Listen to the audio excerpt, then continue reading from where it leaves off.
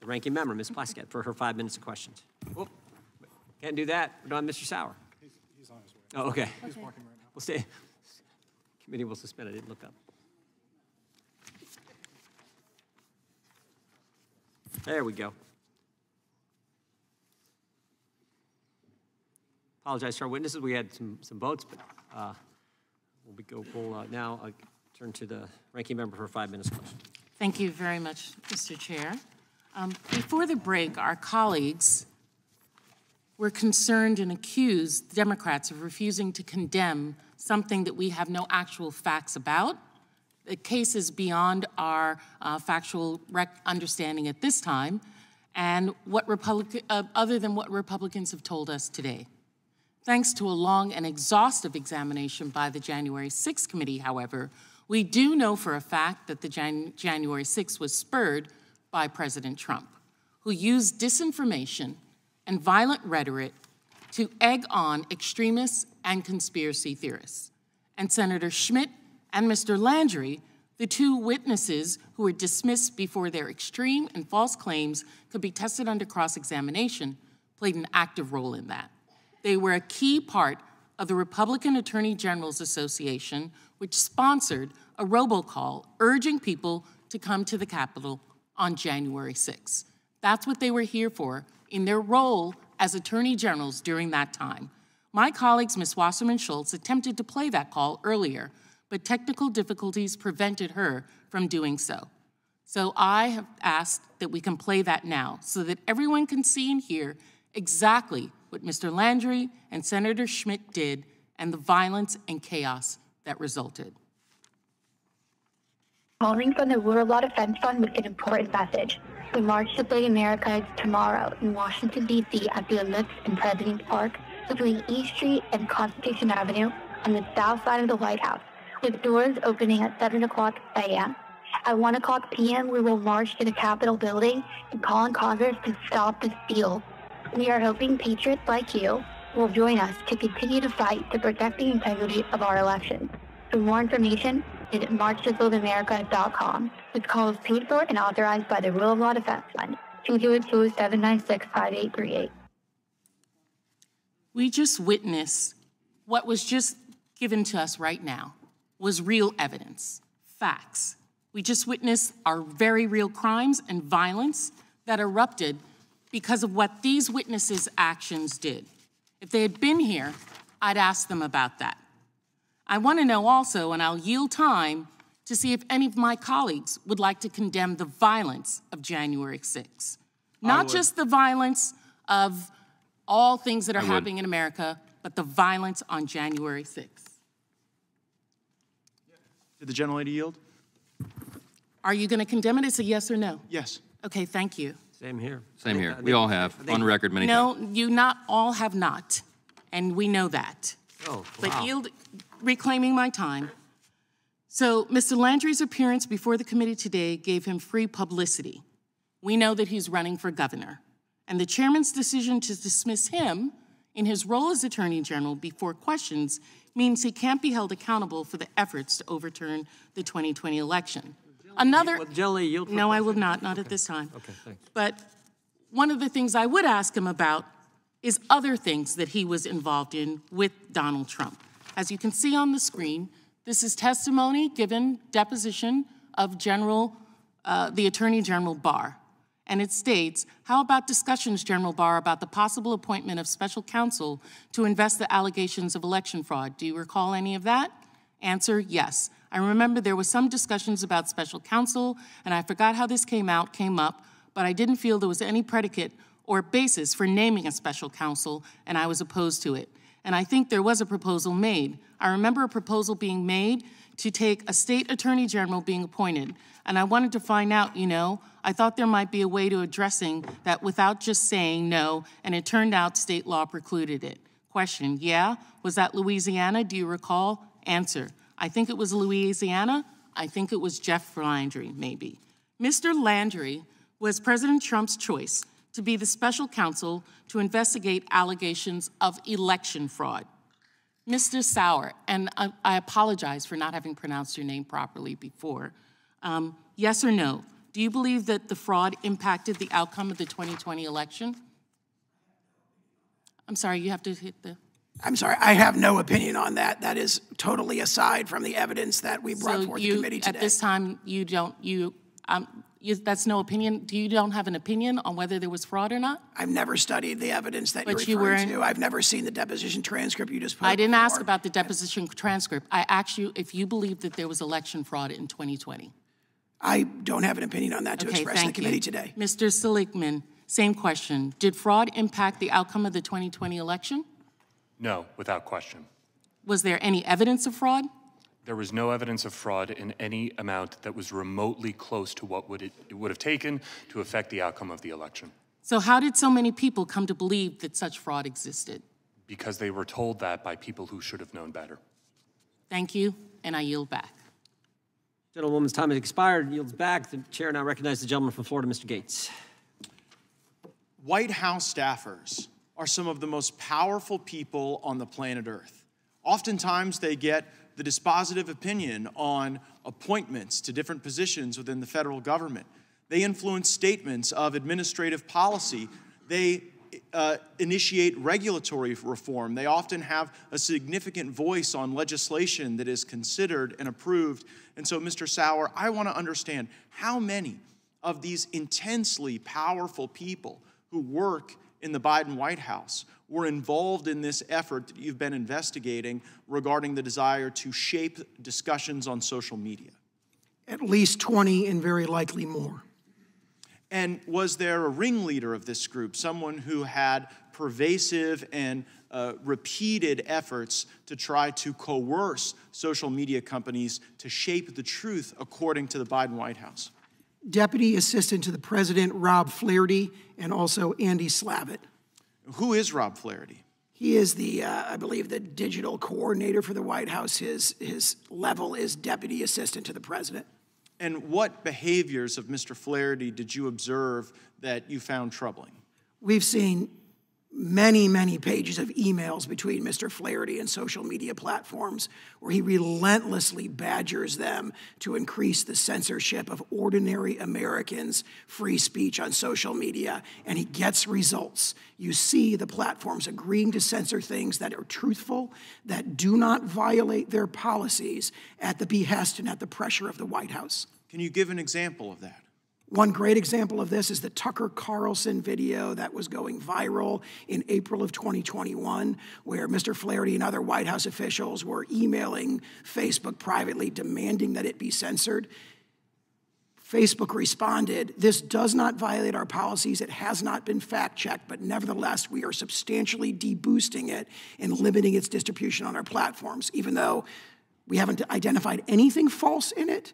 And even though it does not, they had a positive determination that it does not violate their policies." And did you assess that Facebook took that action as a direct consequence of the badgering coming from Mr. Flaherty in the Biden White House? That is a compelling inference from the email traffic back and forth that we obtained in discovery. And did Mr. Flaherty ever request any reports from social media companies on specific censorship issues? Very frequently. In fact, he was demanding that again and again. His steady drumbeat was what he called borderline content, that the email traffic makes clear. Borderline is what they call often true content, things like personal anecdotes, opposition to vaccination expressed in terms of political opposition, things of that nature. That is what he wanted to target, and he was frequently asking for reports back. They were sending in bi-weekly crowd tangle reports to the White House. They did that through the close of our discovery period last August in 2022. So there was an overwhelming effort to get them to check their homework, if you will, to get them to report back on how much censorship are you doing and is it going to meet our standards as the White House? An overwhelming effort, badgering social media companies, demanding reports from those social media companies directly to someone in the White House. And as my colleagues on the other side of the aisle remind us, not all speech is protected. Some speech is illegal.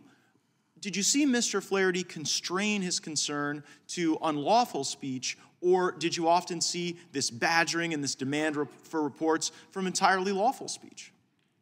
Virtually everything. I can't remember a single instance of them going after unlawful speech. Almost all of it was after lawful speech? Virtually everything that I can recall here was lawful First Amendment protected speech that was being targeted. We heard from the witness that the Democrats brought today that these were but suggestions, that of course the government should be able to make suggestions to social media companies. What would be your response to that testimony? The characterization of them as suggestions is contradicted by overwhelming evidence. Calling Flaherty, for example, Mr. Flaherty's communication suggestions is akin to saying that the earth is flat or the moon is made of green cheese. Well, and of course, if someone shared those viewpoints, that would be lawful speech, wouldn't it? You'd be allowed to say that on social media, and based on the Not if Mr. Flaherty were in charge. That is the difference. And in fact, what happened was you had a de facto suppression of many, many views, including truthful views, political organization, at the behest of White House officials and other federal officials. And I would suggest, Mr. Chairman, that when you have these intensely powerful people with the ability to control so many things, even a suggestion is coercive and problematic and worthy of the committee's review. I yield back. Thank the gentleman for his 5 minutes. The gentleman yields back. The gentlelady from California, Ms. Sanchez, is recognized. Thank you. I think it's interesting, the last line of questioning. The video that it's referenced, if I'm not mistaken, that you just mentioned about Tucker Carlson was on replacement theory. And I think it's interesting that you want to make a boogeyman of Mr. Flaherty because not one of the emails from Mr. Flaherty or anyone else from the White House required or demanded or mandated any action by social media companies. I just want to clear the record on that. Would the gentlelady yield for just no, a the clarification? time is mine. Okay. The time is mine. I would like to use it without interruption. Thank you. You know, my colleagues on the other side of the aisle keep shouting that the Biden White House somehow influenced a private company to take down disinformation in 2020 before a Biden White House even existed. And Chairman Jordan wanted to make this point so badly that he had the 2 Republican attorneys general who began this sham lawsuit come in and make 5-minute statements where they could make all kinds of wild allegations, and then he let them scurry away so nobody could ask them any questions about their claims. But I really want to focus on the fact that this hearing really isn't about social media companies, and it's really not about COVID deniers. It's not even about Elon Musk. It's about protecting former President Donald Trump. And I'd like to spend a few minutes looking at what congressional Republicans are doing to try to keep him out of legal trouble. We have a video queued up, if they could show that. Mr. Seligman, the general counsel to the Manhattan District Attorney called Chairman Jordan's letter an, quote, unprecedented inquiry into a pending local prosecution. The Trump hush money investigation. And said that it seeks non-public information about a pending criminal investigation, which is confidential under state law. Can you please explain why it's incredibly inappropriate for Congress to interfere in state and local prosecutions? Any political interference in pending criminal investigations and prosecutions is inappropriate. That's true of political interference into the Department of Justice's prosecutorial decisions, and it's especially true of interference by the federal government into state and local prosecutions. The fundamental principles of federalism, which conservatives tend to agree with, hold that state and local government is free from the interference of the federal government into these police matters. Chairman Jordan apparently wrote to Mr. Bragg after Trump's attorneys asked him and after Trump himself claimed online that he was about to be arrested. Why would it benefit Donald Trump for Congress to intervene on his behalf in this criminal action? Well, it appears that the purpose and the motivation is to try to influence the Manhattan District Attorney into not pursuing the charges that it has been publicly reported that he is pursuing. Why is even the appearance of a former president directing the action of members of Congress dangerous to democracy? Because the rule of law applies to all of us, whether we're a former president or merely a lowly law professor. All of us are protected by the procedural protections of the Constitution, and all of us are subject to the law without fear or favor. Political interference into criminal prosecutions, whether that's interference to bring cases that would otherwise not be brought, or interference to protect politically powerful defendants from cases that ought to be brought, undermines the rule of law and democracy. To me, Chairman Jordan's demand appeared to be an intimidation tactic, plain and simple, and he's using this very committee to carry out that intimidation. isn't that, in fact, the very definition of weaponization of the government? I see why you say that, and it is inappropriate for a congressional committee to inquire into a pending criminal investigation. I thank you for your testimony, and I yield back. Gentlelady yields back. Gentleman from Florida, Mr. Stubbe, is recognized. Thank you, Mr. Chair. Mr. Sauer, earlier this week, I questioned HHS Secretary Becerra before the Ways and Means Committee, and I asked him about a report put out by a private research organization called Cochrane that found masks may not be effective in preventing COVID. That same organization did an about-face a few weeks later. Like on January, they issued the report finding there was no scientific evidence or proof that masks worked, and then on March 10th, they issued a report that basically said, well, what we said before was not fully accurate. Secretary Becerra claimed that he had no knowledge of HHS or anyone in the administration pressuring Cochrane to withdraw their findings, and I specifically asked him that. He was under oath. I specifically asked him if he knew if anybody in HHS had information as it related to that. From your experience, has HHS pressured private organizations to take certain stances and censor information regarding COVID? Yes, our evidence includes pretty extensive emails involving senior HHS officials, including within the Office of the Secretary, involved in these kinds of pressure campaigns to engage in censorship. We also have extensive evidence of sub-agencies within HHS, which is described in some detail in my written testimony, including NIAID, NIH, and the CDC. Well, in the Biden administration, in these emails, much to the chagrin of my colleagues on the other side who say there's no evidence that Mr. Flattery was working with Facebook, I mean, these emails that you put are actually part of your statement today. Is that correct? That is correct. And I mean, you have conversations here about content. You have conversations here about vaccines. You have Facebook sharing attachments and research with Mr. Flattery. You have Mr. Flattery telling them, I think, like actually telling them what Facebook should be doing. And I'll just read a quick excerpt, and again, this is in the materials that you provided the committee. Generally, I think some combo of the following would be effective. Some kind of thing that puts the news in context if folks have seen it, like COVID news panel. I mean, he's directing Facebook of how they should promulgate information, which I would say is disinformation, but their opinion on certain information. And it's right there in your testimony that you've given here today. Can you just like expand on that a little bit? Sure. Thank you for the question, Representative. We see email after email after email from the White House, from Mr. Flaherty, pressuring specifically Facebook, but also other social media platforms to take down disfavored viewpoints. And the emphasis in those emails is on true content.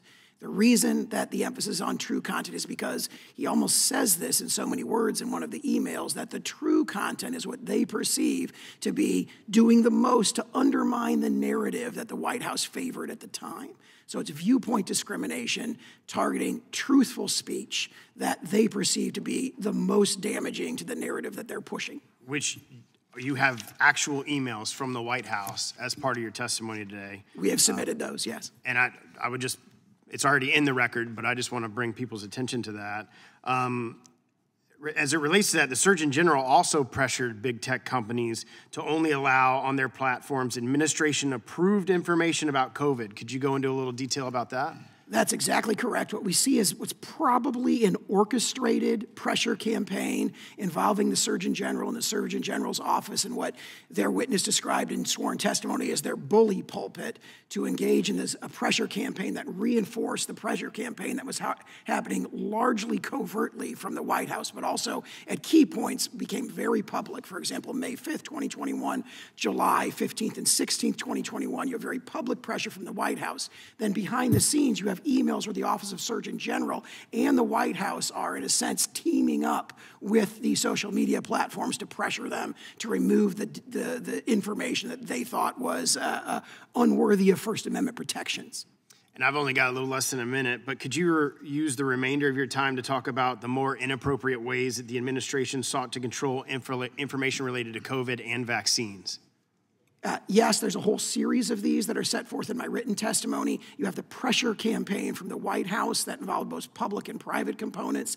That was executed in, as I said, kind of in tandem with a similar pressure campaign from the Surgeon General's office. But also you see both extensive evidence of federally induced censorship out of NIAID under the leadership of Dr. Fauci, and also the CDC, who we haven't mentioned today. You see the CDC both having meeting after meeting after meeting and flagging specific content, individual posts in large numbers saying, be on the lookout for this. This is what we, the CDC, want you to censor. And you see the platforms responding by kind of deferring to the CDC and allowing the CDC to dictate what Americans can and cannot say on social media. My time's expired. Thank you for being here today, and I look forward to working with you. I think the gentleman yield back. The chair now recognizes Mr. Garamendi from California for 5 minutes of questioning. Thank you, Mr. Chairman. Before we broke for votes, the issue from one of my colleagues came up about comparing the administration with the German Stasis. Mr. Siegelman, I'd like you to talk about this inappropriate comparison. It is an inappropriate and inaccurate comparison. The allegations in the lawsuit brought by Mr. Landry and others is that the federal government coerced social media platforms into censoring content. And there's been vague talk about pressure campaigns and emails between White House officials and social media campaigns. But in federal court, you have to make allegations about what exactly the threats were. And so from the record of the case, here is the Cyber Security Infrastructure and Security Agency, the emails that are cited by Mr. Landry's lawsuit as threats. CISA will not take any action, favorable or unfavorable, towards social media companies based on decisions about how or whether to use this information. CISA neither has nor seeks the ability to remove or edit what information is made available on social media platforms. In light of this absence of a threat in the communications between government officials and social media platforms, the lawsuit turns to other allegations of threatened action. It turns to two. The first is antitrust action against big tech companies, and the second is reform of Section 230. Now, these are implausible bases for threats by the Biden administration against big tech companies. And the reason is because there's a growing bipartisan consensus that big tech companies should be subject to more antitrust enforcement. For example, on May 19, 2022, Congressman Gates was among a group of 4 bipartisan Congress members who introduced legislation that, quote, takes direct aim at Google and Facebook's ad market duopoly. And so Congressman Gates introduced legislation that targeted Facebook and Google for antitrust scrutiny. I don't think that that makes him threatening, in violation of the First Amendment, Google and Facebook, such that their decisions on content moderation are suddenly the responsibility of Congressman Gates. Similarly, on June 11th of 2021, Chairman Jordan introduced the Protect Speech Act, which would have reformed Section 230 to limit or eliminate the immunity that social media platforms have for civil liability for content posted on their platforms. This too was a legislative proposal that is exactly the same type of legislative proposal that this lawsuit and Republicans on this panel are suggesting constitutes a threat. I don't think that Chairman Jordan's introduction of legislation constitutes a threat in violation of the First Amendment. And so once we move past the vague allegations of threatening emails and look to what the lawsuit actually alleges, we see there were no threats, and the challenged coercive action was just legislative proposals that have been made both by Republicans and by Democrats. Thank you very much. It's useful to note the actions of the members of this committee in that regard. Thank you very much. As we look at what is going on here, our friends across the aisle here continue to claim that there's censorship. Last hearing, I provided extensive information and multiple studies that showed that the social media actually amplifies far-right voices more than left voices, including their false claims about election interference and their efforts to spread COVID disinformation. So if there really is a problem here, it obviously isn't working. The Select Committee on the weaponization of government is really missing the major weapon that was used by the previous administration. President Trump used the federal government, used his position as president and his office of the presidency and others in the administration to promote the big lie that the election was stolen. There is no doubt the January 6th committee proved this beyond a doubt that that's exactly what happens. That is the example of weaponization that this committee should be paying attention to and should be looking for legislation that kind of weaponization by the President of the United States to stop the lawful transfer of power in an election in which there was no proven fraud, that is where we should be spending our time. My time having expired, I yield back. Gentleman's time has expired. Gentleman from North Carolina, Mr. Bishop, recognized for 5 minutes. Yield to Mr. Gates. I'm shocked I have to explain to a law professor that there's an obvious difference between engaging in the legislative process that is open and transparent and subject to our constitutional system rather than having some skeevy White House staffers trying to threaten social media companies under the auspices of some sort of allowed content moderation. I yield back to the gentleman from North Carolina. I thank the gentleman. Mr. Sauer, Mr. Seligman's testimony asserts that the federal government didn't threaten or coerce the social media platform. Says the Attorney General's complaint that you're litigating in federal court lacks a reasonable legal and factual basis. He didn't mention, as I understand it, just last week, the United States District Judge in that case denied the administration's motions to dismiss. Doesn't that denial mean the opposite of what Mr. Seligman testified? Turn on your mic. Is your mic on? Our federal district judge came to the opposite conclusion. Yeah. So, I mean, that conclusion is that the complaint plausibly alleges, it gives plausible factual allegations in support of a legally sufficient legal theory, that this censorship scheme, in fact, violates the First Amendment. Can you summarize some of the allegations of fact concerning coercion and threats that you tendered to the court to lead to that conclusion? Yes, and I'd preface that by saying, in fact, there's more than one way you can violate the First Amendment. There's coercion, there's joint participation, there's conspiracy, there is deception, there is pervasive entwinement, and there is significant encouragement.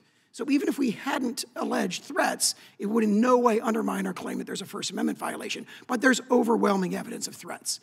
And if I may, I can summarize some of those. So, give you a little bit of time on that, yeah.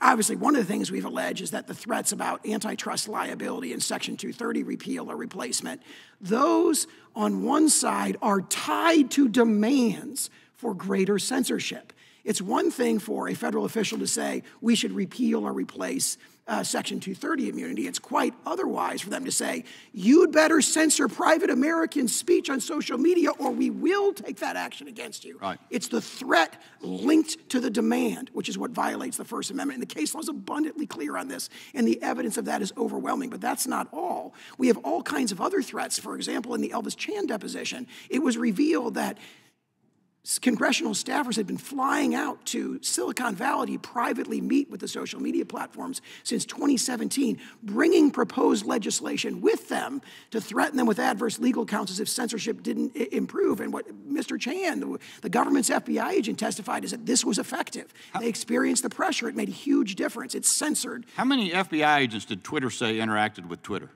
I can't remember off the top of my head. Numbers in the 80s, isn't it? 80-something? Certainly the Foreign Influence Task Force includes about 78 to 80 agents, I believe, and then there's another 8 in San Francisco office alone that are involved in these activities, so many. I know your written testimony contains hundreds of pages of these allegations, so it's interesting. Mr. Seligman, you referred to yourself as a professor. Now, you're a fellow at the Constitutional Law Center at Stanford Law School, isn't that right? That is correct. And you're not on the faculty at Stanford Law School? That's right, and I didn't claim otherwise. Okay. You graduated from law school in 2011. Your LinkedIn resume suggests you haven't had any job longer than about 3.5 years since then. I looked on Lexis. I couldn't find any case in which you've served as counsel of record in which you finally prevailed. Can you name one? I've worked on legal teams that have prevailed at every level of the federal judiciary, including the Supreme Court. Can you name a of the case? United States. Yeah, sure. So Tyson v. Buafekio, which is a case at the Supreme Court. Tyson versus what? Buafekio was a case. It was a case about Rule 23 class certification. Okay. We prevailed. Okay. What reason is it? So you're not a professor. Do you claim expertise in the First Amendment? Do you claim to be a First Amendment expert? I am an expert in constitutional law, including the First Amendment. Yes. Interestingly enough, on your website, on the Stanford website, it says you're an expert in election law, but you also have broad research interest in constitutional law. It doesn't even mention First Amendment. As many legal scholars do, I have a diverse set of interests. Mr. Sauer, wouldn't it be squarely in conflict with the First Amendment to censor Mr. Seligman's opinion just because it conflicts with the official narrative as represented by the district court judge's opinion? Absolutely. The First Amendment protects everybody. Can you take in the last few seconds I've got and talk briefly about how the Election Integrity Project and the Virality Project have moved to censoring whole narratives? Yes, there's, I see the time is almost up, but there is a concerted effort that we see in the evidence to censor narrative at a narrative level, where a narrative can contain hundreds of thousands of social media posts, and that is operated out of Stanford University. Gentleman's time's expired. Gentleman from Texas, Mr. Allred, recognized for 5 minutes. Thank you, Mr. Chairman. Mr. Sauer, when you came to the Capitol today, did you go through security? Yes or no? Yes. Did you interact with the Capitol Police at all when you did that? I may have said hello to one of them. Well, just over 2 years ago, one of the police officers you saw might have been one of the nearly 150 officers who were injured when the Capitol was attacked by a violent mob, or one of the hundreds more that are still dealing with mental trauma from that day. That attack was organized, in some cases orchestrated, on social media. Those officers' lives were put at risk, and 7 people died in connection with the attack on January 6th.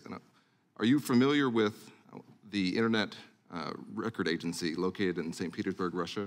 Yes or no? There is some evidence relating to it in our case. Are you familiar with it? So I would say that a level of familiarity at some level, but limited. Sure. Well, it's a Kremlin asset that uses fake accounts, bots, and hacked materials to influence elections here in the United States in 2016, 2020, again in 2022. That's not my opinion. It was at the center of a 2018 DOJ criminal indictment for its efforts to interfere with elections and our political processes. Do you know who was president of the United States in 2018? President Trump. President Trump was in office. I note the attack on January 6th and the Russian misinformation efforts to point out that our social media is being used to incite violence, and by foreign actors who do want to undermine our democracy. And despite that, as you noted in your testimony, Mr. Seligman, the agencies responsible for our national security are not requiring that content be taken down. They have flagged it, and the decision has rested with those private companies. Is that correct? That's correct. And maybe one of the most egregious examples that's come out in the series of congressional hearings we've held about this, from a White House official contacting a social media agency, a social media company, was the Trump White House reaching out about a Chrissy Teigen tweet and saying that it should be taken down because it said mean things about the president. Can you imagine that? Do you think that was a violation of the First Amendment, Mr. Sauer? We haven't seen that tweet in our case. I'm not familiar with it, but I would emphasize that for any federal elected official, to demand that content be taken down raises serious First Amendment concerns. Good. Well then, okay, so you're saying that when the Trump White House did that, that raises concerns for you. I would say if any federal official, elected or unelected, is communicating with social media platforms and demanding that content be taken down, that raises grave First Amendment concerns. And we put in evidence of that occurring on the scale of hundreds of millions of social media posts. The issue here is that some of the discussions that we're talking about here occurred when Trump was in office. There's a claim of some vast conspiracy led by the Biden administration, much of it centering on activity by the FBI around the last election when Donald Trump was in office. I'm not asking a question yet, but the Trump White House itself was reaching out to social media companies, trying to suppress certain discussions. And the truth is that despite all the claims being made here today that social media is being used to censor conservatives, the truth is that their platforms have repeatedly failed to prevent their own platforms from being used to incite violence, to spread disinformation. Instead, Twitter actually changed its own policies to allow Donald Trump to repeatedly spread lies about the election. And we have some examples that I'd like to put up here really quickly.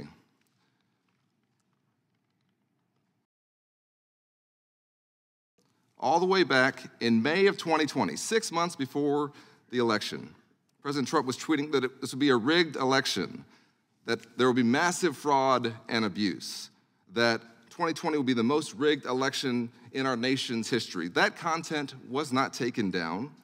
It was allowed to stay up. That doesn't sound like censorship to me. Those decisions were made by private companies during Donald Trump's presidency. Mr. Seligman, I don't have a lot of time left, but I just wanted to ask you, as an expert, in a democracy, what does it do when statements like this from a head of state are allowed to attack the very democracy they're supposed to be leading? I think it inflames people's political passions. And when hundreds of millions of people see claims like that and believe them and believe that our elections are not free and fair, contrary to fact, some of them ultimately take extreme action in response to that. And that is the danger of misinformation. But it was still allowed to stay up. Gentleman's time has expired. There's no grand conspiracy. Take off the tinfoil hats. Gentleman's time has expired. Understand what's really going on. Gentleman from Kentucky, Mr. Massey, is recognized for 5 minutes. Mr. Seligman, are you familiar with the lawsuit against President Trump where he blocked people on Twitter? Thank you, Mr. Chairman. On July 16, 2021, a reporter asked President Biden what his message was to social media platforms when it came to COVID-19 disinformation. He replied, quote, "They're killing people," end quote. I know one of our missing witnesses referenced that quote earlier, but I can't ask him about those questions because he's been excused.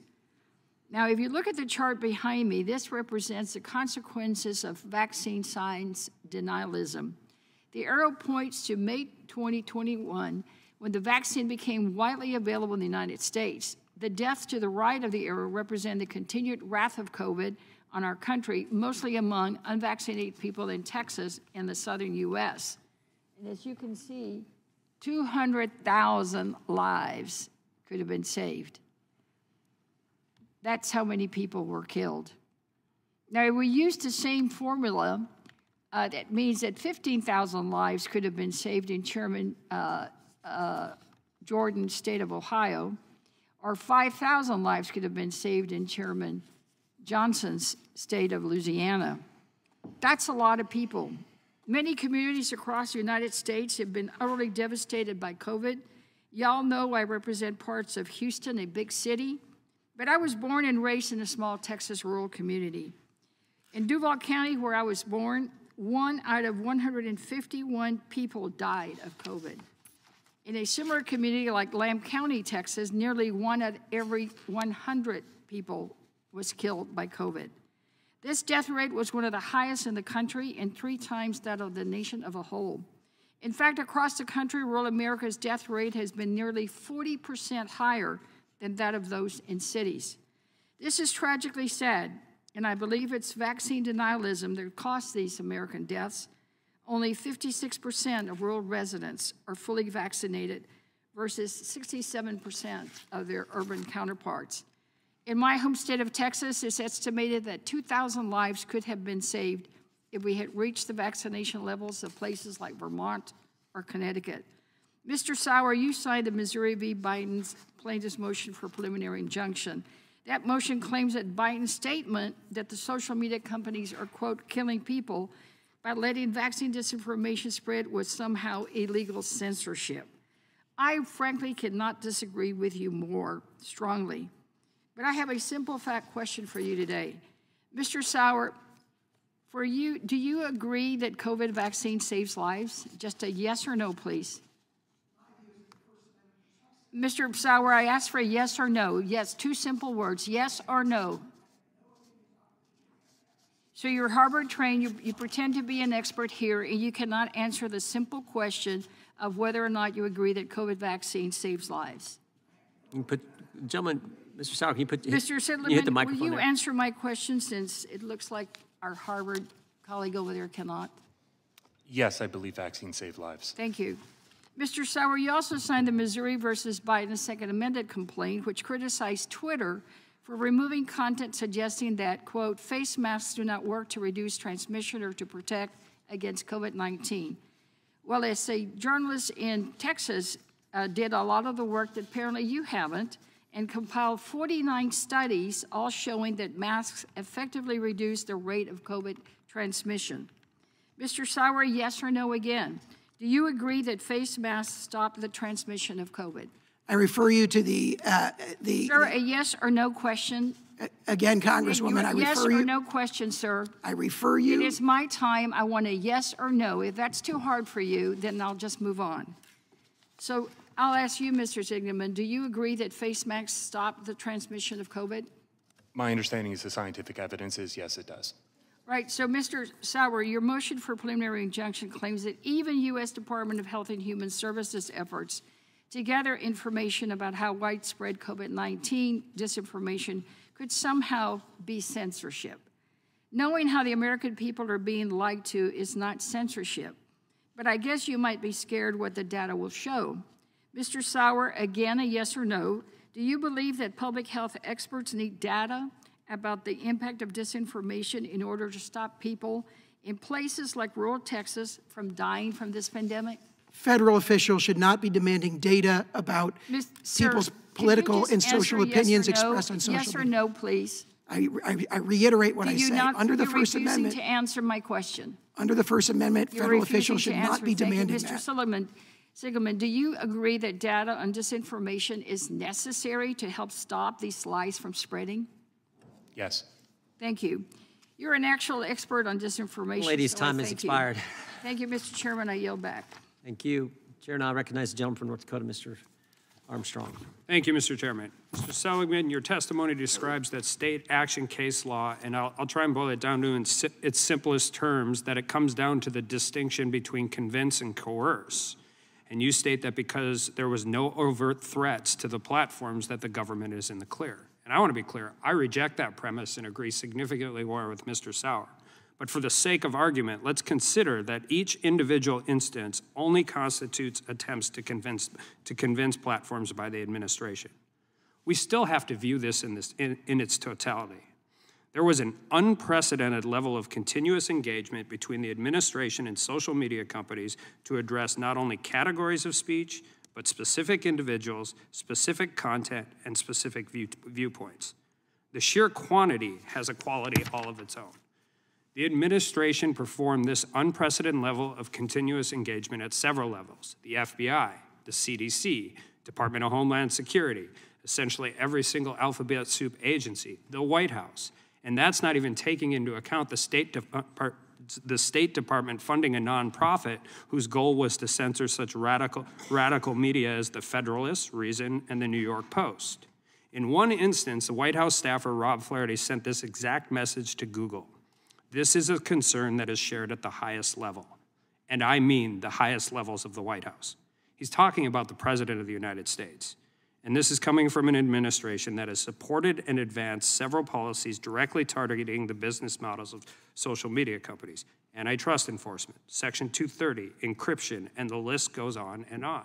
And regardless of which government agency is pressuring these social media companies on any particular issue, they were all being received by the same content moderation teams at those social media companies.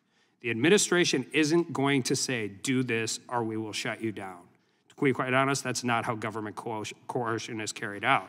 They are never going to directly threaten anyone. But the message is clear from a continuous request: play ball or else. The end result is harming Americans' First Amendment right to speak and also to receive information. Understanding that Mr. Seligman, understanding that content-based restrictions are unconstitutional, are you not at all concerned that the administration's continuous actions have chilled Americans' free speech rights? I don't think that the administration's actions constitute a First Amendment violation, as you noted. I don't think there were any overt threats, and I don't think there were any covert threats as well. And the best indication that we have of that is that social media platforms could and did disagree with the suggestions that were offered by governmental officials, and they made decisions that conflicted with those recommendations without consequence, repeatedly. Well, without consequences, they got a lot of emails back and forth. Mr. Sauer, we all understand that if federal law enforcement wants to search the trunk of your car, you need a warrant. And the federal government can't get around that warrant by using a Capitol security guard to open that trunk and then look what's in it. And one of the biggest things that we've been continuing to talk about in this context is the third-party doctrine. If the DOJ can't search my car without a warrant, they can't use a security guard to search my car. But this administration, even though they can't directly censor First Amendment viewpoint discrimination, is trying to use social media companies to carry out their task. How do you view that moving forward? That is a grave threat to liberty. It directly undermines the First Amendment, and your statements are supported by overwhelming evidence in the record. And the answer about the third-party doctrine, which we have carried out in different things, and we're dealing with it now, just as simply new, and we continue to move forward. What recommendation would you have for us as Congress to start dealing with this issue? I believe that this subcommittee should take a very close look and scrutinize the various forms of First Amendment violations we see in this case. Again, not just coercion, but also joint participation and significant entwinement. For example, when you have federal and state officials working hand in glove with nonprofits like the Stanford Internet Observatory, which are also tightly connected to social media platforms to engage in mass surveillance, to engage in the censorship of, we're talking about millions and millions of social media posts, systemic First Amendment violations. That needs to be carefully scrutinized. And then just with the little time I have left, I know it came up earlier with objectionable. Provided that speech is lawful, content-based discrimination by the U.S. government is a First Amendment violation. Correct. So the fact that that speech is objectionable, again, provided that it's constitutionally protected, it's irrelevant to when you're dealing with government discrimination. That's exactly right. Under the First Amendment, government officials don't get to decide what is objectionable or what is true and false. We get to decide that. And it absolutely has to be that way. Otherwise, who polices the policers? Absolutely right. This is the heart of the First Amendment. Thank you. I yield back. Thank the gentleman. Mr. Chairman. Yields back. We now. Mr. Chairman, I ask for unanimous consent to enter 4 documents into the record. Without objection, can you identify the documents first, though? Can you identify the documents? Sure. The first is a Time Magazine article titled, "Is This Texas County? There's No Such Thing as Moving on from COVID," from KXAN News in Austin. Do face masks work? Here are 49 scientific studies that explain that they do. From the Washington Post, an article titled, "The Inside Story of How Trump's Denial, Mismanagement, and Magical Thinking Led to the Pandemic's Dark Winter." And finally, a report published in PLOS Global Public Health by Peter Hotez, Dean of the National School of Tropical Medicine and Professor of Departments of Pediatrics and Molecular Virology and Microbiology at Baylor College of Medicine, and the Endowed Chair in Tropical Pediatrics and Co-Director for Vaccine Development at Texas Children's Hospital, titled, "The Great Texas COVID Tragedy," be entered into the record. Without objection. Thank you. The gentleman from New York is recognized for 5 minutes question. Thank you, Mr. Chairman. Mr. Sauer, did you discuss the substance of your testimony here today with any members of this committee? Yes. Can you turn your microphone on? I participated in a briefing yesterday afternoon with members of the subcommittee when my testimony had already been finalized. And were any Democratic members included in that briefing? I can't say for sure. I don't know all the members who were involved. You don't know? I don't know. I'm not as familiar with the membership of the committee as perhaps I should be. And am I correct that, I'll just note for the record, there were no Democratic members in that briefing. But am I correct, sir, that you are one of the lawyers that brought the lawsuit that we are discussing here today? That is correct. So you're a party to that case? No, I'm an attorney. That's very different. Well, you represent Louisiana. You work for the Attorney General's Office of Louisiana, and Louisiana brought the case? That's correct. It would be inaccurate to describe me as a party. Okay. But you don't decide whether or not your arguments that you make in that case and that you're making here today are valid or not, do you? They seem very valid to me. The judge will make a decision in our case. The judge makes the decision, right? Correct. Not you. And as you know, the district court did not decide in its opinion whether your assertions are correct, right?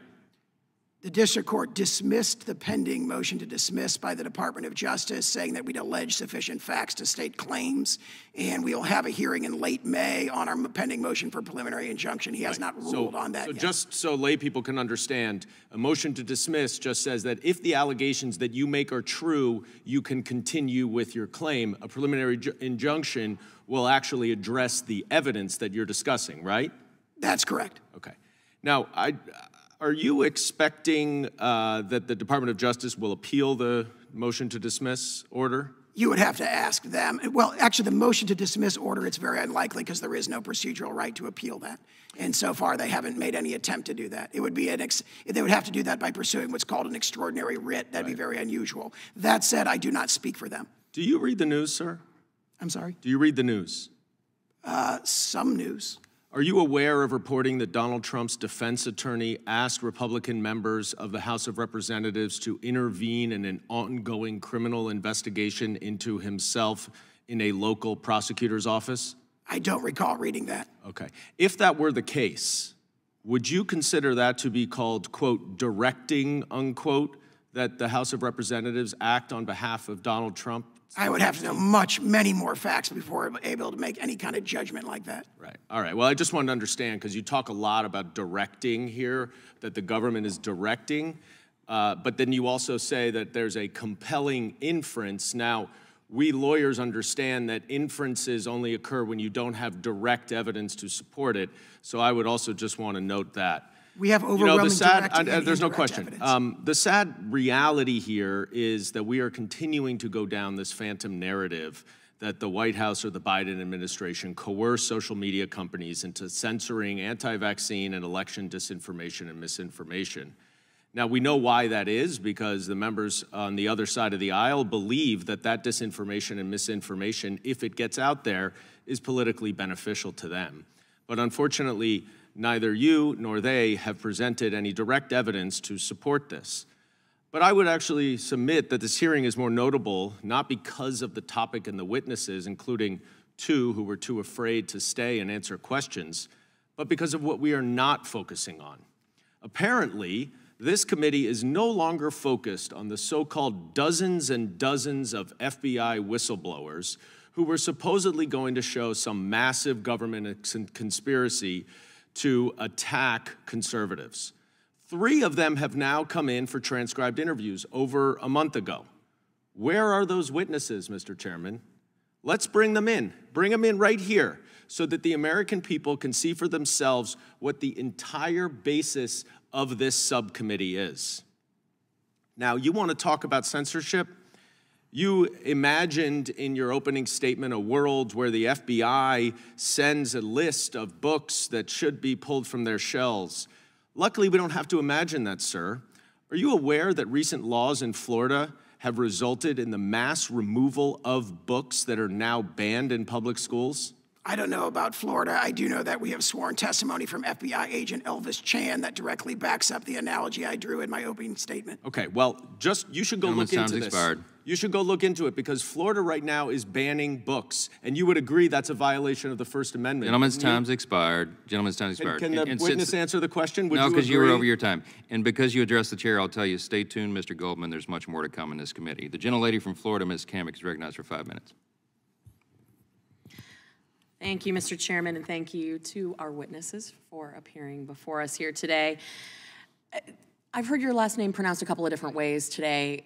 How is it properly pronounced? Seligman, thank you very much. Seligman? Seligman. Okay, thank you, Mr. Seligman. You stated you are an expert in constitutional law, correct? Yes. Okay, excellent. In your testimony, your written testimony, which was provided to us late last night, it says that, quote, and this is your writing, no government official ever threatened any social media platform with adverse action if a platform declined to moderate content flagged by the official or if a platform decided not to take an official's suggestions. Do you stand by your testimony? Yes. Okay. Now, a few minutes ago, just prior, you said that members of the legislative branch don't qualify for this particular statement, despite the fact that you said no government official ever. Does a representative in Congress constitute a government official? Well, let me clarify my testimony from earlier. I don't think that legislative proposals that were brought by Republicans or Democrats constitute threats against social media platforms. That's true whether with respect to Section 230 reform. It's true with respect to antitrust enforcement. So that would then lead us to the natural inclination to believe that you're talking about the executive branch, correct? Being government officials. So government officials like the Deputy Assistant to the President and Director of Digital Strategy like Robert Flattery, or the White House Senior Advisor like Andrew Slavitt, or the NSC staffer Katie Colas, or the Deputy Assistant to the President, or the White House Digital Director, or the Press Secretary for the First Lady, or the NSC Director for Counterterrorism, the Chief of Staff for the Office of Digital Strategy, the Director of Strategic Communication and Engagement, the White House Associate Counsel, Associate Director for Communications, the Deputy Director of Digital Strategy, and the Strategic Director of Digital Communications. Those are government officials, correct? Yes. Okay, and what's so interesting is that all of these members of the executive branch, all of them have communications, thousands of emails between them and Twitter and Meta officials where they demand that posts be taken down and censored. I'll give you a couple of examples, and then we'll see if you still feel so strongly about your words. January 23rd, 3 days after the inauguration, at 1:04 a.m., Clark Humphrey of the White House emails Twitter and says, "We're flagging this post for you. Hey folks, wanted to flag this tweet, wondering if we can get moving on the process to have it taken down, ... ASAP. Then, on February 7th, an email exchange took place between Twitter and White House Deputy Assistant to the President and Director of Digital Strategy, Rob Flattery, and asked for the steps that he could take to, quote, streamline the process for the White House's demands for Twitter censorship. Then 2 days later, on February 9th, 2021, he follows up again with Facebook with a more aggressive demand for more information, along with an accusation that would be repeated many times in the future, that Facebook was failing to censor speech on its platform, and it was causing, quote, political violence. Fast forward, you have March 15th, White House Senior Advisor then made an ominous statement threatening unspecified executive action against Facebook in retaliation for Facebook's perceived lack of cooperation with the White House's list of demands that have been documented and will be inserted into the record for this hearing on censorship of, quote, borderline content. The line that I think is particularly troubling is saying, internally, we have been considering our options on what to do about it. Do you consider that to be non-threatening? I'm not familiar with the particular documents that you're referring to. I just read you multiple examples. Yes, and so I don't think that emphatic expressions of their concerns about the problem of misinformation is a threat. I don't. So when President Biden says that social media companies are killing people, and then there is a direct line from the White House to the social media companies demanding posts be removed, going so far as to say there has to be a quick and devastating takedown, a published takedown, that is not a threat? I don't believe so. Wow. I also don't believe it was a threat when President Trump made comments about social media. I'm so glad we have this on the record. Again, my apologies to you, sir, for what you've had to endure here today, but with that, I yield back. Thank you. The gentlelady's time's expired. Chair recognizes Ms. Hageman, Wyoming, for 5 minutes. Thank you. Mr. Sauer, you and your colleagues have truly provided a great service to this nation by exposing what we can rightfully describe as the surveillance industrial complex, the censorship industrial complex, the corruption industrial complex. Take your pick. Your testimony today is stunning, as is your written statement, and I encourage everyone to read the information that you have provided. The breadth and scope of this vast censorship complex is stunning and extends from the halls of Congress to the executive branch to the office of the President of the United States. As one of the last questioners today, I want to give you the opportunity to speak directly to the American public, and I'd like you to give us examples of just one or two takeaways that you believe are paramount as we continue our work and as we seek to hold this administration and these corrupt government hacks accountable for their blatant violation of the First Amendment to the United States Constitution.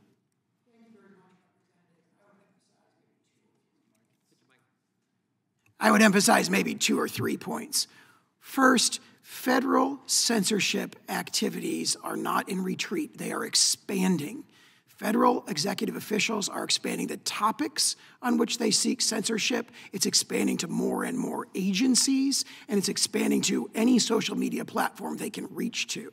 So we are not in a situation where this is something that occurred in the past. We have overwhelming evidence that it's growing and growing and growing, and there's little indication that there will ever be any voluntary relinquishment of the power to dictate what ordinary Americans can say on social media. So it's a problem that is growing. It's a looming threat. A second point that I would make is that censorship, as I said in my opening statement, both now and every other time when there's been censorship throughout human history, is not about truth. It is about political power. It's about obtaining power. It's about preserving power. And it's about expanding power. And the evidence of this, again, is overwhelming. You see it right there in the documents, some of which were just quoted. You see the White House saying, what we really want you to take down, Facebook, Twitter, and so forth, is borderline content. Borderline content that's described in the emails is often true. It's often true. It involves core political speech. We want you to take that down because that is what is most effectively undermining the narratives that we want to be out there on social media. That's an egregious violation of the First Amendment. It is viewpoint discrimination. I would also point out that many of the comments that have been made on the other side today have said we can't let there be misinformation on social media because a tiny minority of the 100 million people who might see it might take it and do something bad. You might call that the minority report approach to the First Amendment. It's absolute poppycock. It turns the First Amendment absolutely on its head. The promise of the First Amendment is that no official, high or petty, will be able to dictate what Americans do. Americans can make their own opinions. They are adults. They can read the evidence. They can form their own factual opinions and their own opinions. And that is the core and the heartland of the First Amendment, which we see radically perverted in the communications between the White House and virtually every other federal agency that's discussed in my extensive written testimony. I would also emphasize censorship does not make Americans safer. It does not make them healthier, and it does not protect our democracy. Censorship is what kills, not freedom. Freedom is what preserves our liberty. Freedom is what makes us safe and healthy as a society. So this notion that we've got to have censorship because it's going to be a threat to our democracy, what could be more anti-democratic than federal censorship dictating what ordinary Americans can say on social media? The First Amendment in social media radically democratized speech. The First Amendment is the most pro-democratic political statement in history, perhaps, because what it says is every ordinary citizen can decide for themselves without interference from federal officials as to what their opinion is. And we can participate in a free market ideas with freedom of expression, freedom of association to engage in that. And that's what we see under direct assault by a whole army of federal officials in this case. And finally, I would emphasize that this should not be a partisan issue. Censorship violates the First Amendment no matter what viewpoint federal officials are going after. Everyone in this chamber should oppose the sorts of pressure, collusion, deception, all the things you see in our evidence in this case. Federal officials should not be in the business of saying what Americans can and cannot say on social media. And those are the conclusions that I would offer the American people. Well, and again, thank you for what you have just described. What an incredible summary and a statement of where we are in this country. We appreciate what you've done, what you've been willing to expose. And with that, I yield back. Thank you. The gentlelady's expired. I'll yield to myself 5 minutes as we wrap this up today. We've heard a lot. Mr. Sauer, what you just said was extraordinary, and I wish every American could watch that clip because you summarized it so well. I thank the gentlelady for giving you the opportunity. What you said earlier this morning summarizes it well also. You said censorship impedes the pursuit of truth in the free marketplace of ideas. That's the summary. Look, we brought in exceptional witnesses this morning. We brought in the Attorney General of the state of Louisiana and the former Attorney General of Missouri, now a U.S. Senator, because their litigation has revealed overwhelming direct evidence, as you pointed out, that the executive branch has undertaken a broad campaign to censor the American people. That's the headline. That's the takeaway today. Rather than one-off instances of censorship and coordination between federal agencies and the private sector, your case has revealed how federal agencies and officials have taken a whole-of-government approach to censoring online speech about topics that they think are disfavored. The federal government exchanged in two blatantly unconstitutional acts. First, they coerced technology companies to engage in censorship.